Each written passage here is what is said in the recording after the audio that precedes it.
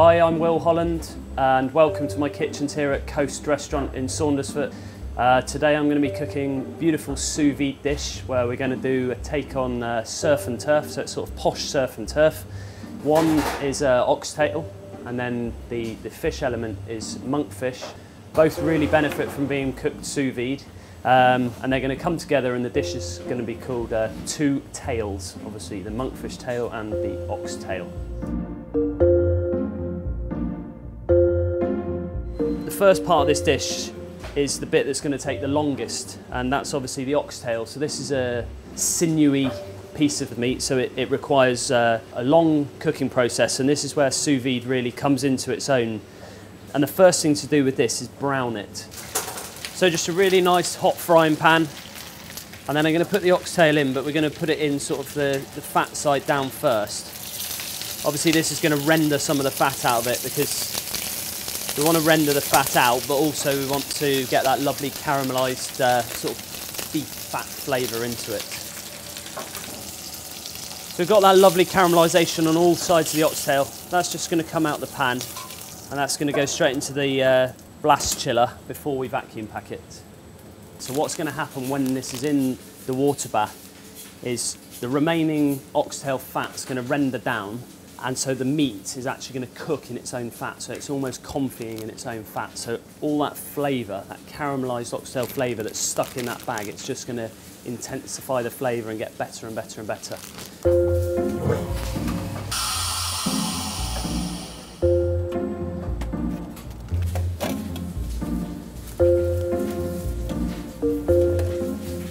And we can forget about it. That's the beauty of sous vide, is that that's going to be cooking for 12 hours, and all I can dream about is all that flavour in the bag. So we've trimmed our monkfish tail, and what we're going to do, we're going to cut that into our portions now. So just cut it straight through, nice sharp knife. And of course you could just classically cook this, you could just cook this sous vide, but what we're actually going to do here, and I'm going to show you how to do it, is wrap it in bacon. I'm just going to make my worktop slightly damp, and then I'm going to line it with cling film. And what I do, I actually put the cling film both ways, and I do it a couple of times, and this is just so we can get that really lovely shape with the monkfish when it's wrapped in the bacon. So the bacon I'm going to use to wrap the monkfish is a lovely smoked streaky bacon. And what we're going to do, we're going to make almost like a sheet of bacon to cover the fish.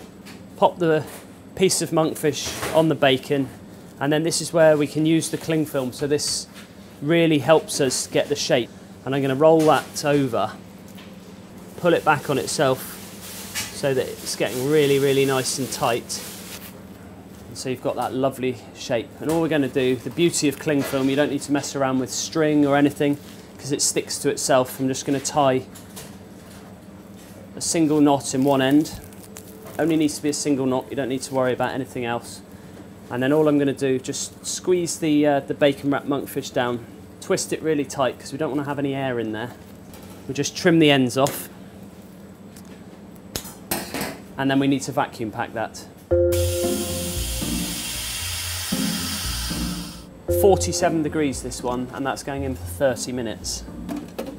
So 12 hours later, the oxtail's ready, so we can get that out. And what you'll see here, I can see that all the fat from the oxtail is rendered out of the meat. So that piece of meat has actually been cooking in its own fat, so you can only imagine the flavour that's in that bag. So you'll see that the natural structure of the oxtail, you've actually got these kind of nuggets of meat that run around the central bone.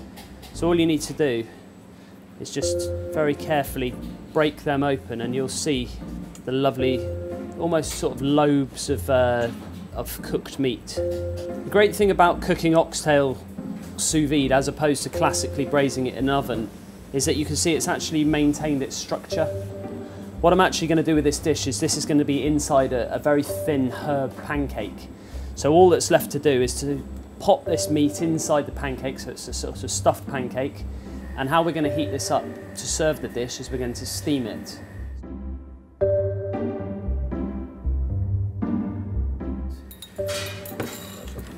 And I think it's important to say at this stage that when you are low temperature cooking, It's really important that you have another cooking process happens to whatever's been in the bath at a low temperature. So for example, this monkfish, it's completely cooked. It's amazing that fish does cook at 47 degrees. But for it to be completely safe and for me to be completely happy that I'm going to serve it, it's going to have another cooking process, a high temperature cooking process, and that's going to be in the pan. So we're going to finish that off. We're going to get that bacon lovely and crispy on the outside of it, and in the middle, the fish is going to be perfectly cooked.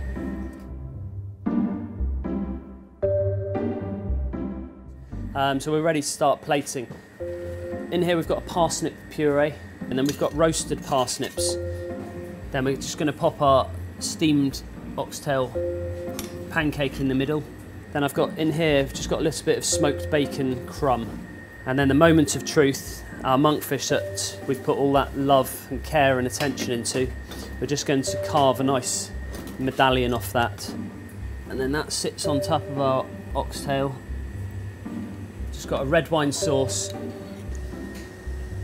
So there we have it. That's my dish of 2 tails sous vide. You've got the ox tail and the monkfish tail, and we've served it with a herb pancake and parsnips.